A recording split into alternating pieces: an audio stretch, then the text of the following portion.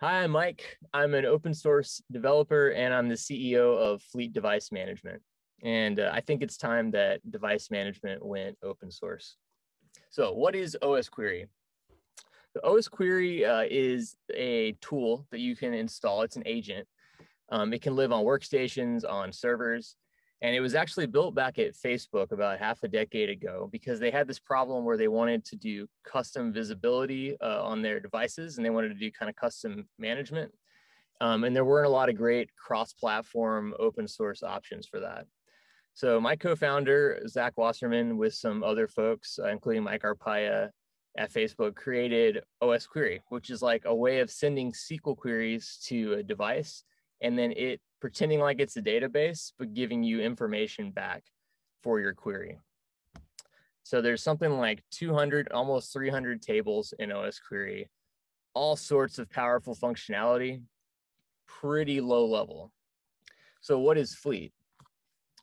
Fleet is the most widely used open source Osquery manager. So what that means is it's kind of like an observability tool like Jamf, but it's open source. So all of the source code is available and you can, change it, fork it if you need to, and you deploy it on your own servers in your own cloud environment, wherever you want. It's written in Go on the back end and React on the front end in case you want to contribute, which speaking of which, we are over 75 contributors as of recently, folks from Atlassian, Yelp, Uber, Gusto, Chan Zuckerberg, Auth0. Lots of folks have this particular problem, and thankfully we're all kind of putting our heads together to avoid reinventing the wheel.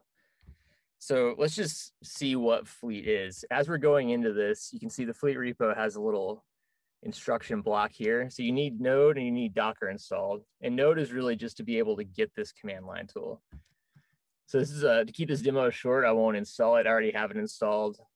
Fleet control preview I will run just so you can see it. And this is actually idempotent, so you can run it again. It doesn't break anything. So there's two parts to Fleet. There is, I'm going to open it up right here in the browser.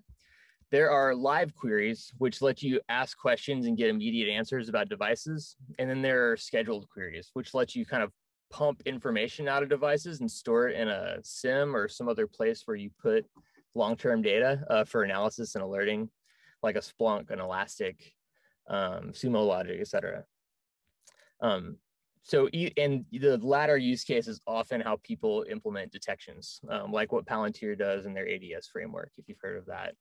If you haven't, basically, it's just the way that they did security at Palantir, and then they kind of open sourced how they did their detections. So anyways, you can see in Fleet, I have my hosts. These are all simulated Linux hosts, and this first one is actually my Mac.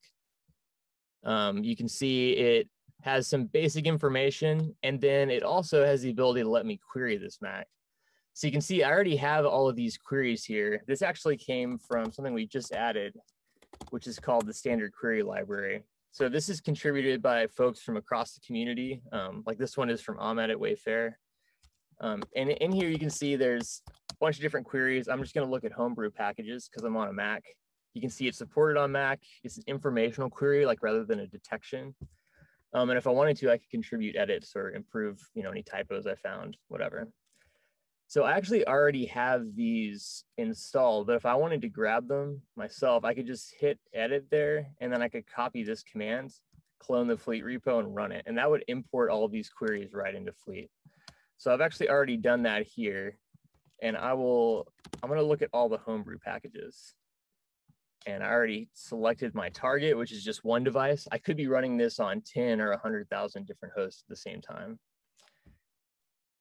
And in a second, it takes a little while because there is a heartbeat going on in the background, and so it'll vary. But this is the 4 homebrew packages I have installed. So not a ton, but now I'm going to go head back to my host. I'm going to look up this particular host. And you can see something we are adding or recently added is software inventory. So this is one of the first of what we're calling host vitals that are getting added all the time. And this is actually going to be some of the same information. Queries are really powerful and they're flexible, but also it can be handy to be able to fetch higher level information without having to write all of the SQL yourself. So you can see here's the same info, but all kind of rolled up for me automatically. So that's a Fleet at a super high level. There's also scheduled queries, which I won't dig into right now. That's through query packs. And then you can also edit and share these queries. As far as what's coming down the pipe, we are shipping a whole bunch of new stuff this quarter and this year. There is, as I mentioned before, the community is growing, getting more and more active. There's a lot of folks realizing they need to be able to customize their device management security programs. And the awesome part is they're all willing to contribute to open source. So Fleet will be around a while. The company's well funded. We have multi-year deals with actual customers, and we are hiring. So if you want to find out more info, head to our website at fleetdm.com, or you can check us out on Twitter. And our Twitter handle is the same as the command line tool, if you forget. Hope to see you around.